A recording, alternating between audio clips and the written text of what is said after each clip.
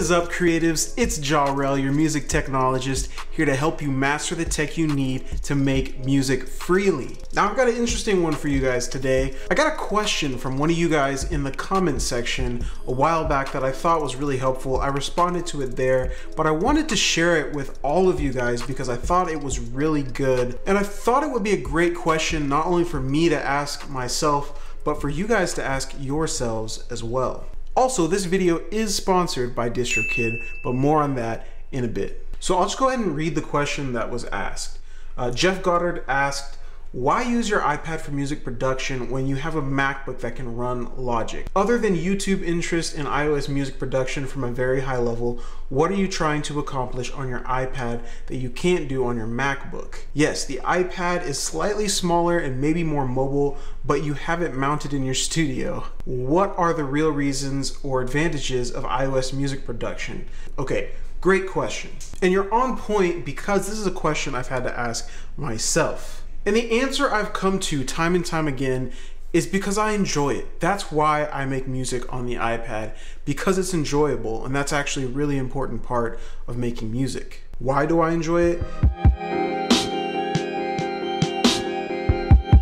Because the iPad allows me to have a tactile experience thanks to the touchscreen. And I don't think I realized how important having a touchscreen was to me. Being able to just actually play on these pads right here on the screen is a huge win to me. In addition to that, I also get to have basically a modular experience. With the iPad, I can add as much gear as I want to it, like this Akai MPK Mini, or I can unplug, disconnect, and take just this iPad and do stuff with just that. The ability to make this thing as big as I want or as small as I want is a huge win. And it's an even bigger win for me because I enjoy doing everything on one device as much as possible. I like to be able to take it with me wherever I go. I don't like the fragmentation of multiple main devices. I like doing it all on the one iPad. On top of those reasons, there's also software affordability.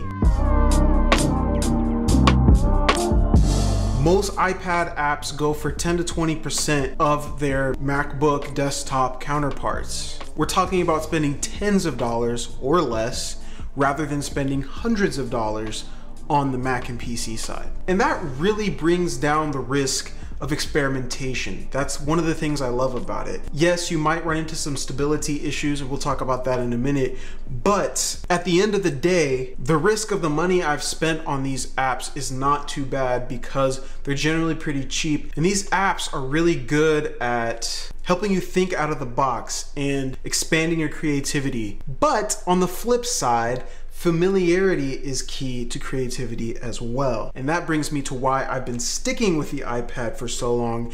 It's because I've poured so much time and effort into learning this program, Beatmaker 3. Those of you that have been watching my channel for a long time, you might remember me making a video talking about experimentation and why we should stop experimenting with so many different DAWs. That's because learning one DAW very well is gonna serve you much better than learning 5 DAWs pretty mediocrely. I've poured so much into Beatmaker 3 that I really want to learn this thing as much as I can, know it really well, so that when I sit down with this thing and I get to making music, it's a wrap. I can make anything I want. That brings the barrier to creating something dope much, much lower. Now, all that said, there are some limitations. There are much fewer mainstream apps and plugins available for the iPad than there are for the desktop and laptop. iPads are pretty darn new when it comes to music production. Now, people have been trying to make it happen for a long time, but it's only started to get serious in the last few years or so.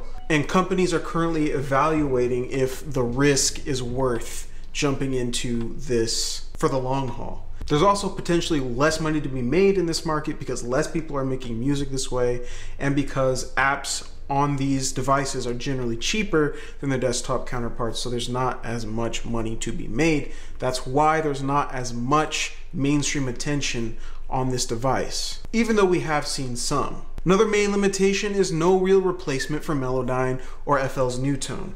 This is the worst pain point for me when it comes to doing this setup. I will pretty often take my vocals out and bring them to my laptop just for manual pitching, because there's nothing nearly as good as Melodyne or Newtone out there for this. I am waiting for development to pick up in that area, and as soon as it is, I'm gonna cop whatever it is. I'm gonna pitch my vocals on my iPad. The last limitation is there's no drivers available for most non-class compliant hardware. So for example, this thing right here, the Akai MPK Mini, is class compliant. Doesn't need any drivers, is plug and play. Devices that are plug and play are great for iPads, but not everything is plug and play. The stuff by Machina, or Machine, however you pronounce it, their stuff generally needs drivers to run. So that's the kind of stuff you're not gonna be able to use on the iPad. There's lots of other hardware out there that needs drivers. Same reason we can't use Universal Audio's Apollo Twin interface, because it requires drivers that are not on the iPad. But being creative is less about removing all limitations and more about finding the right set of limitations and removing any friction from your workflow.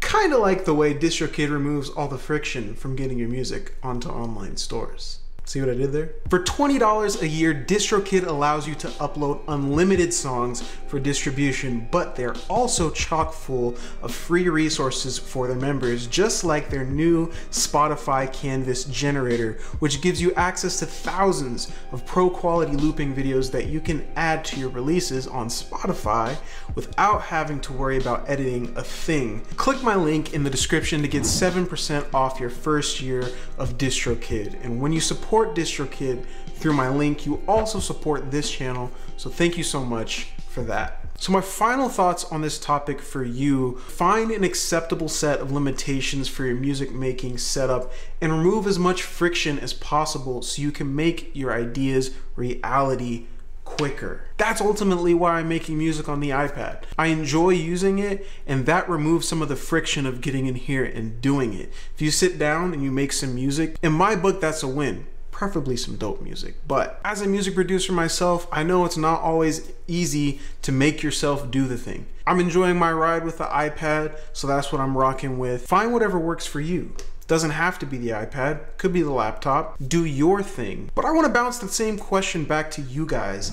If you find yourself always coming back to the iPad for music production, what is it that is drawing you? Is it the portability? Is it the touchscreen? Is it the fact that apps are cheaper than desktop apps? Or is it something that I didn't even mention in this video? Let me know down in the comments section. Until next time, creatives, go make something dope, and I'll see you in the next video.